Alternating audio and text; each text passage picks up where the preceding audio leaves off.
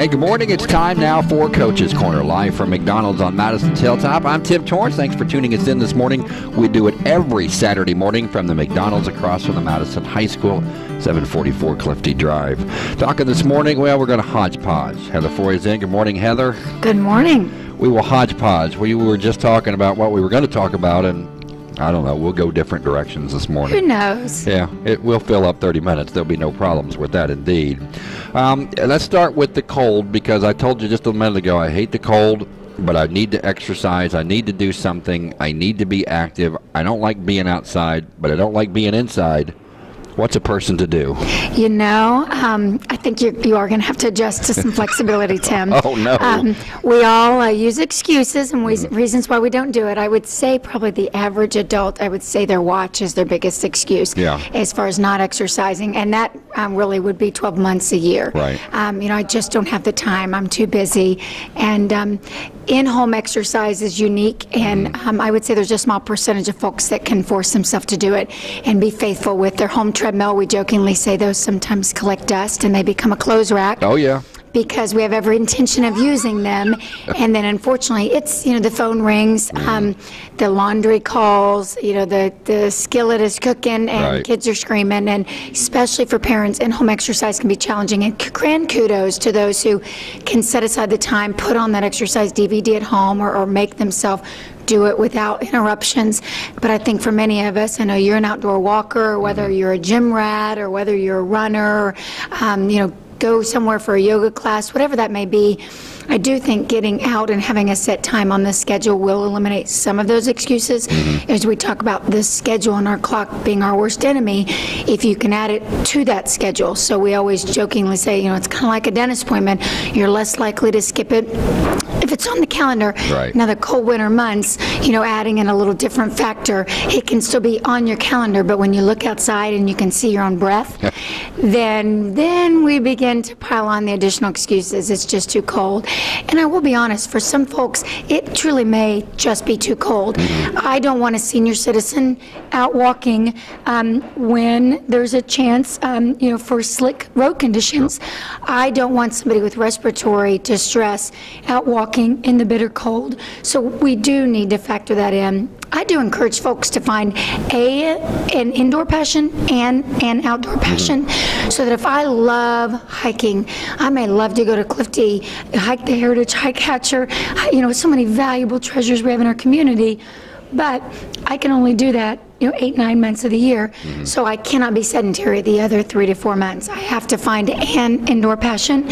So, you know, it doesn't mean I'm going to turn everybody into a gym rat. You know, I wish I could, because I want them to have a passion for indoor strength training as well, and group exercise classes, which can be a blessing, but you really do want to get over that hump and have an indoor outlet in case it is a rainy day, in case the weather just doesn't permit you, you know, to be outside. So, you know, I think that's probably the first piece of advice. Even if you don't want to, find at least one indoor outlet, you know, for exercise.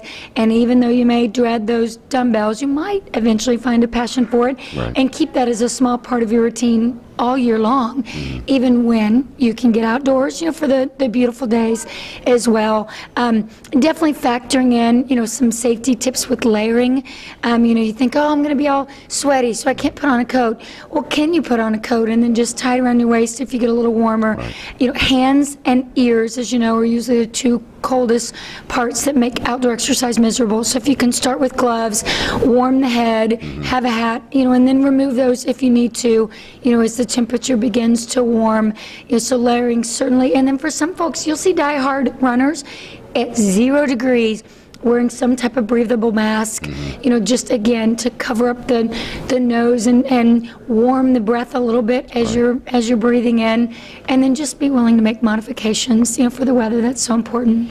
It's important to exercise, and I've had this conversation with multiple people before. It's important to exercise, But I think it goes a little bit deeper than you need to do something. You need to do something, yes, but you need to do something constructive that's going to help you do what you need to do. Absolutely, and I think for the seasonal stress disorders, when we lose daylight and many folks are cooped up inside over the winter, and even somebody that claims, yeah, I'm not really an exerciser, but they will still admit they like mowing the yard, they like pulling weeds, they like going out for an occasional walk.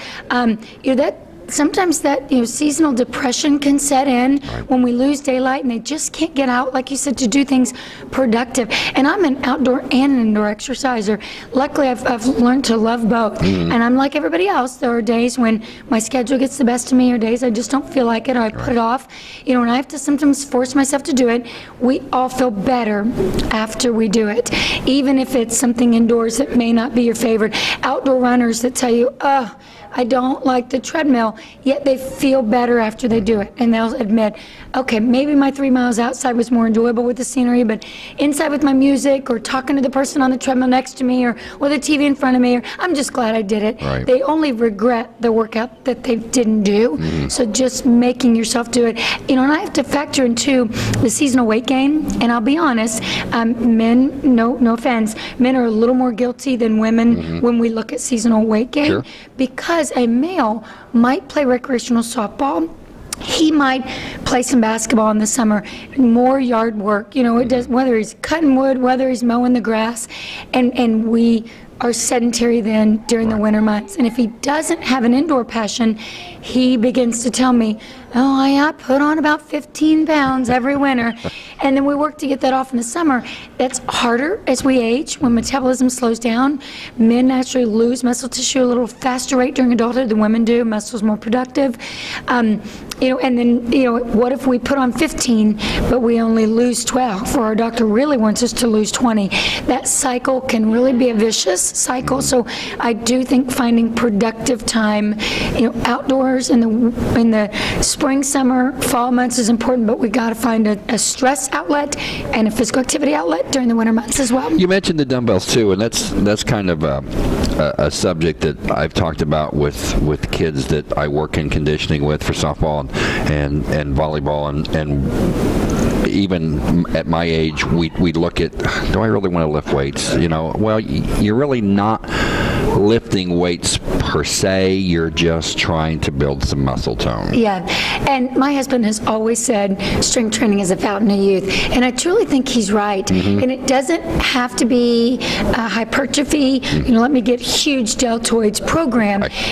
When women finally, the last couple decades have realized, you have to train like an animal to look like an animal. I promise your quads are not going to double in size if you do some leg presses or lunges, and you have to train very heavy, very strenuously to actually gain muscle bulk. And for many folks, athletes, certain muscle frames, that may be the desire, and that's perfectly fine. But for the average person out there, young and old, they need to add strength training as a part of their life. It doesn't have to be with machines. Now, one blessing with a gym is you're not going to get bored. Because if I have only a pair of 5-pound dumbbells at home, I'm a little limited in what I can do. And 5 may not be enough for this muscle group, but it might be a challenge for my triceps. So obviously, being in an indoor setting, I have a variety of dumbbells. I've got 30 different ways to train, my chest, my pectoral muscles, versus just push-ups maybe at home. So you can use your own body weight. We love the fact that now we know youth can actually participate in strength training. We teach our kids in the Fit Kids program through the hospital that, it used to be we thought you had to be finished with puberty and done growing before we could put a pair of dumbbells in your hand, and now that's not true. And if they're taught properly, we know strength training is a valuable part for any athlete, not just a football lineman. Golfers have to have strong forearms and a strong torso. Whether it's softball, any sport in between. Now that lineman may be training differently than the receiver. They're also going to be training differently in the off season than the in season. So the accommodations have to be made, and that's why having strength training specialists working by your side, coaches, hopefully they know what they're doing, is a blessing. But we love when strength training, whether you're 80 years old, you might have to be seated in a chair with 2-pound dumbbells.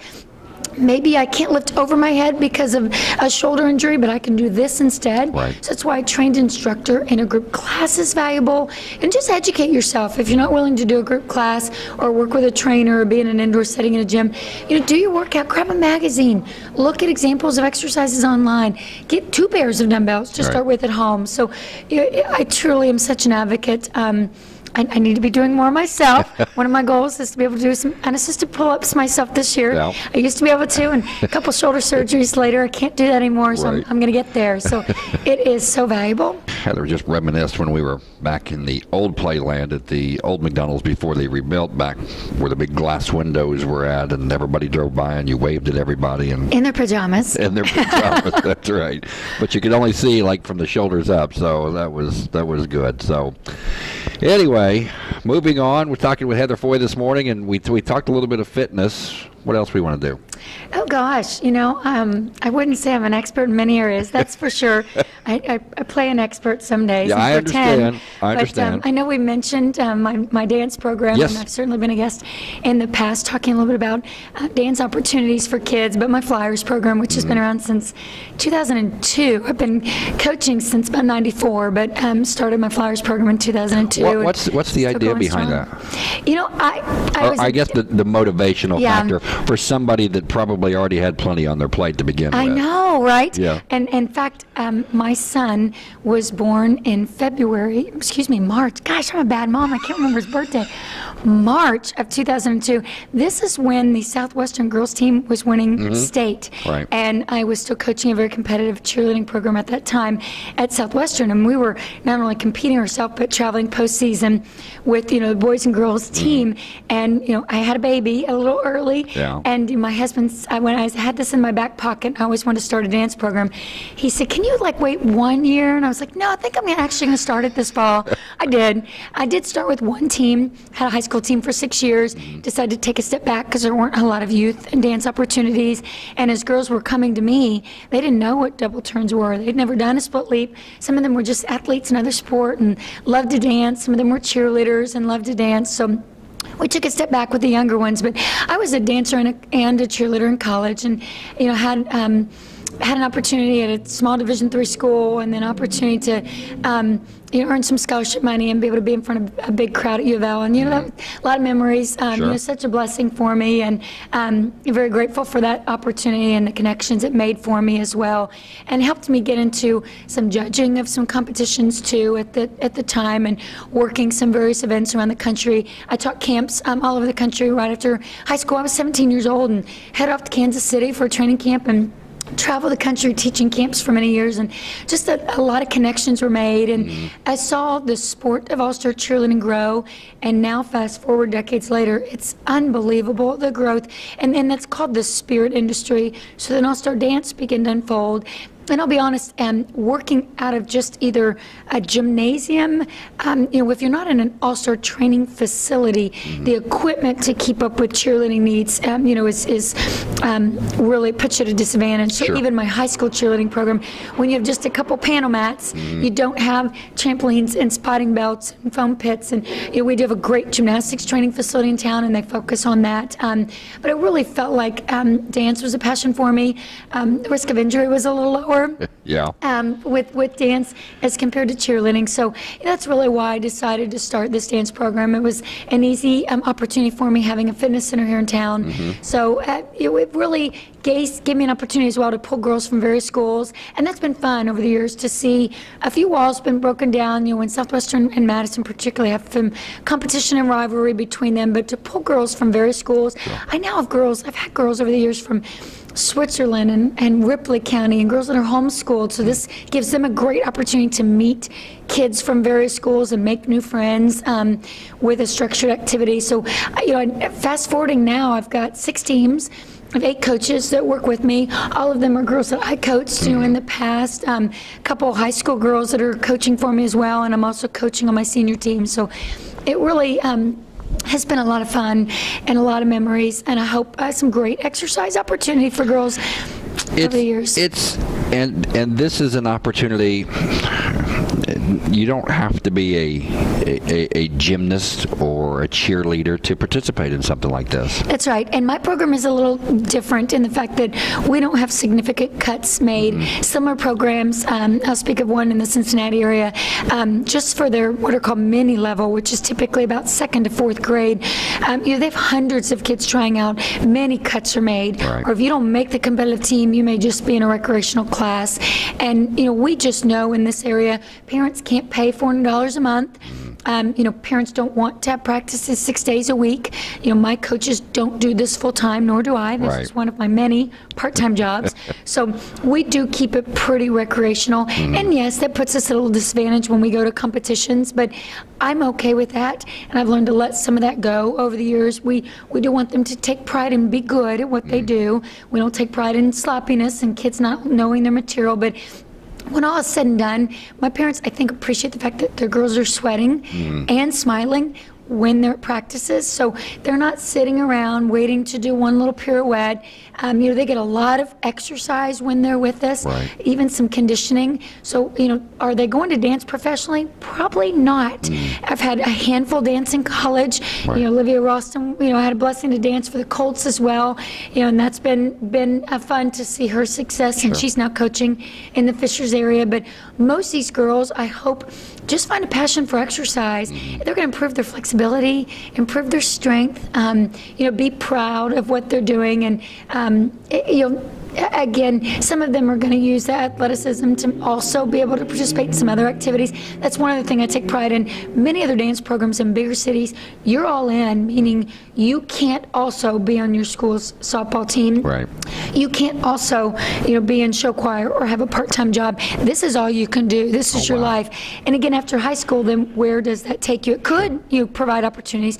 I know at least one high school dancer now that would love to dance in college, and she has the capability. But I want girls to also be able to have passion for other opportunities and put their family first and their faith first and their school, and still be able to squeeze in dance. Flyers, I know at the end of the month is your showcase. I was involved with that last year. It was a lot of fun to watch. 6 teams, you said? Is that what you found? Yes, we have kindergarten through 12th grade. Yeah. 6 teams again this year. And it's a busy month. January and February are always busy for us. I have 2 teams performing at the afternoon boys game at Madison High School. Don't know if you'll be over there for that. Absolutely. You and I are all over the place. You'll see a couple of my teams over there today. We've got a few out with illness. My gosh, it's spreading around. But yeah, we have a very busy month with performances. That's a lot of fun, getting to show off locally. Routines. The competition circuit has changed a little bit. There are many big national programs, and as I mentioned, kind of referring to finding a balance with a rec and a competition program. We're not a program that travels to Orlando this week, in Texas next week. There are some programs out there that come with big dollar expenses.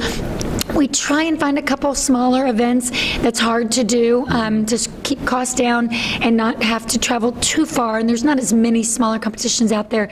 We lucked out, and my senior team did well at a bigger event in Indianapolis a week ago, and then I've got some teams traveling to a competition a week from tomorrow. That will be a lot of fun, and then we do culminate with this end of season showcase, very similar to a recital, but we try and beef it up a little bit, and we've had some fun, and we'll mimic again this year. We have an alumni dance, which will be a lot of fun, so we need to talk your daughter into doing that. Good luck. Yeah, that's a lot of fun. I had about 20 alumni, girls that are in their 30s, and some girls that even just graduated within the last few years, coming together. They actually learned choreography via a video, and then we come together for just one practice before we actually perform. We did a parent dance last year. That was a complete surprise to their little daughters, who had a jaw dropped watching mom dance in front of a big audience.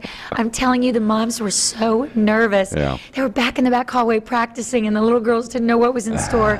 The coaches always come up with a fun coaches dance as well. So it will be a great opportunity for local folks to come and see what Flyers are about. I always tell parents who say, well, she's thought about Flyers, can you tell me a little more? I want to be honest and transparent. It's not a traditional tap, jazz, and ballet program, and there are great places in town that offer that. This is typically POM, sometimes hip-hop focused, very athletic in nature, fast-paced. So if you want to see what it's like, come to the showcase. Right. It gives you a chance to watch all 6 teams perform, a few of these extra fun routines as well.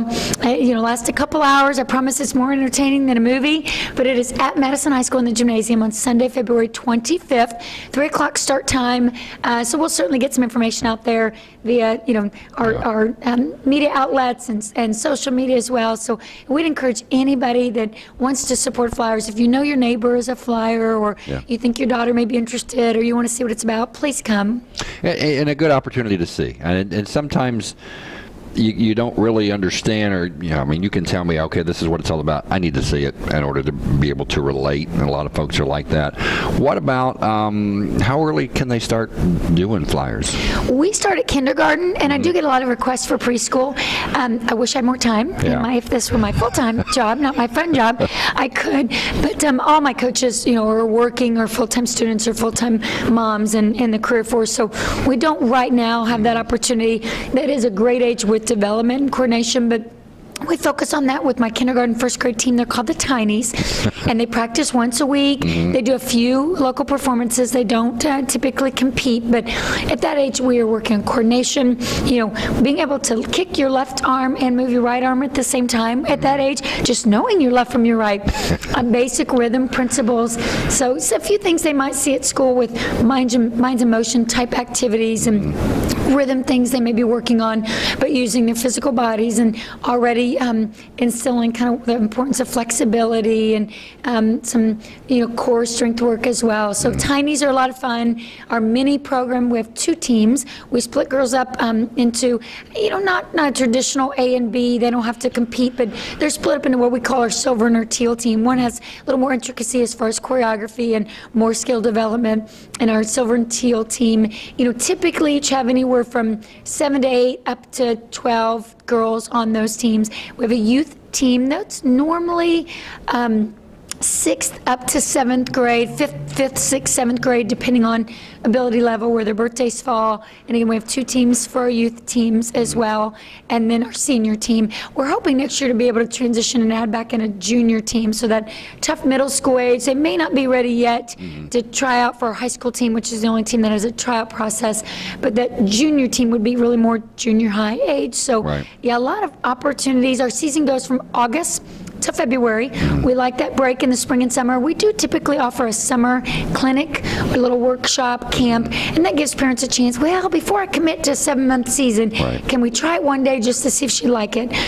So anybody that's interested, you can certainly contact Fit for the King, contact me. I'll add you to that email group list so that when those summer opportunities come out, we can send you some information about that, and hopefully whet your taste buds a little bit and maybe get you interested in Flyers. Has the interest increased over the years? I think so, especially with the younger ones. And I do encourage them to start at a younger age. Now, you can start at that high school only, but if I have 0 dance experience and I show up for tryouts, it may be a little overwhelming. We don't want parents to think, oh, my daughter's not good enough. Send them. Let's give it a try. And I know that tryout process can intimidate some. You know what, at that junior high age, that's when you begin, that's life. You have to try out for the junior high basketball team. Unfortunately, cuts are made. The good news is sometimes there are still recreational opportunities available. So if I don't make the 8th grade basketball team, I may still get to play in a rec league at the Boys and Girls Club, or work hard to try it again next year. We don't want kids to give up completely on exercise. So we still hope that even at an older age, they'll be brave to give it a try. But it's never too late to try. And that's kind of an interesting point too, because that is the transition into junior high and that particular due process. But to see kids come in and make the effort and make the attempt and maybe fall a little bit short of what skills they need, but that's something that you can convey to them, and they can come back maybe next year and try it again. That's right.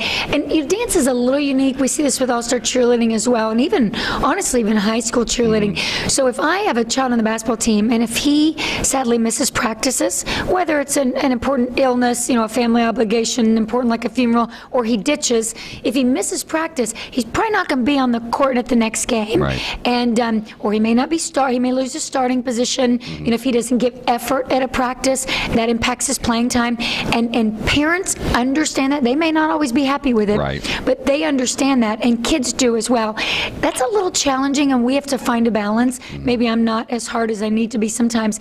In dance, if a girl misses a practice, whether it's her fault, whether mom forgot practice, whether she just ditched, it's sadly, if we have a performance in that next week, if we pull her, if she is not ready, if she doesn't know the material, if it's sloppy, she's not ready to be out there, it sadly impacts all the girls. There's a hole in the formation. The ripple group is not affected. It has a partner part where you need 2 girls to perform, and now 1 is on the sidelines.